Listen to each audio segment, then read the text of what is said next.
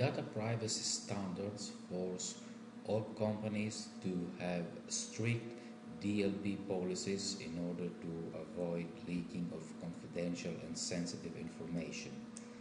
The Secure Email Gateway has powerful DLP features that you can use in order to meet compliance with these standards and regulations. Let's see how this can be done.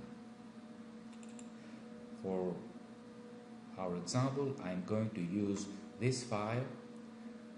It has credit card numbers, IBAN numbers, IP addresses, and Greek social security numbers.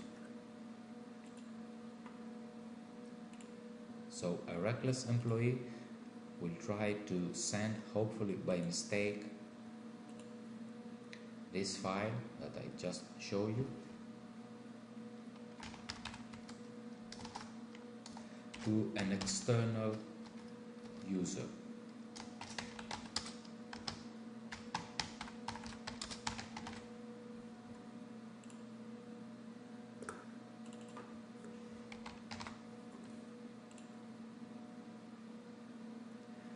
Let's see what the external recipient will have in his mailbox.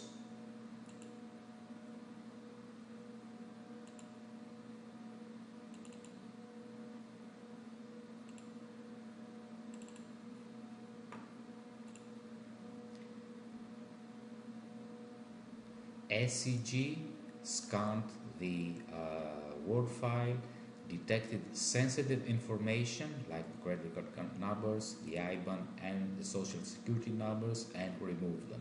But IP addresses were not removed. Let's see why this happens. First, in message tracking, we'll see what events took place during processing of the message. This is the message that I sent. And we see that it was processed because PII terms were found. Now, don't mind these redaction failures over here. And we see that this rule triggered and the redaction was successful. Let's see how the rule is configured.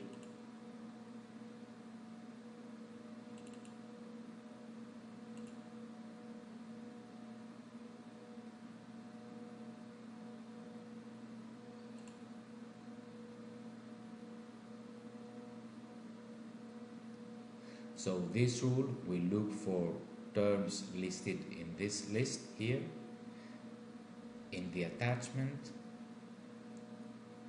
for these media types, and once the terms are detected and the threshold is reached, then the redaction will take place. And just like we saw in an earlier video about the structural sanitization, you have different options for successful data redaction and unsuccessful data redaction. So in case of successful removal of these terms, the message does not contain sensitive information anymore, and therefore it can be delivered. But I'm also keeping a copy in the data redaction area. Besides an inform, I have a message annotation here. It is always a best practice to inform the recipient of the message on any modifications that took place in the original document, and so the recipient might request for the original document. And also I have the options for the unsuccessful redaction. This means that the message still contains sensitive information, so it is best to keep it in a different message area. Inform the sender, the internal sender, about this failure, the administrator, and perhaps the security auditor. This might not be a bad idea for him to have knowledge of this failure. And this is how data redaction on Word document works.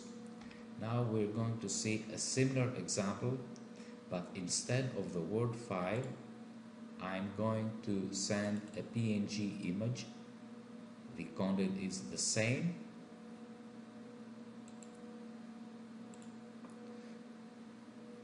So let's see if the email gateway will be able to detect the sensitive information inside the image as well.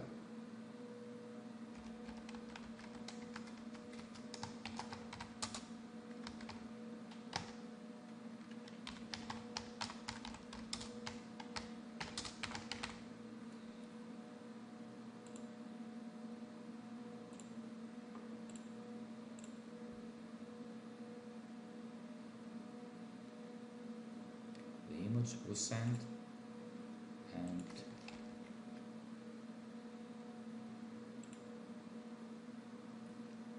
the external user opens the image only to find that sensitive information was removed from the image as well.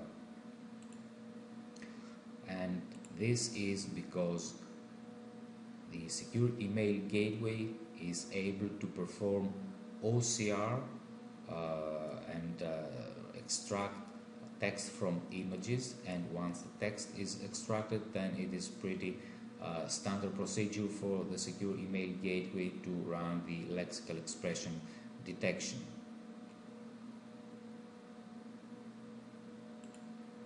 And let's take a look to the rule that does this. It's the same rule as before.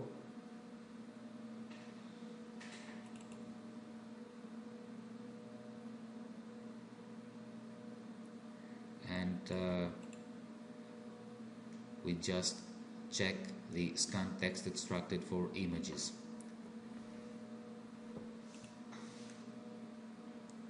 So this is how OCR detection can help you apply effective DLP policies.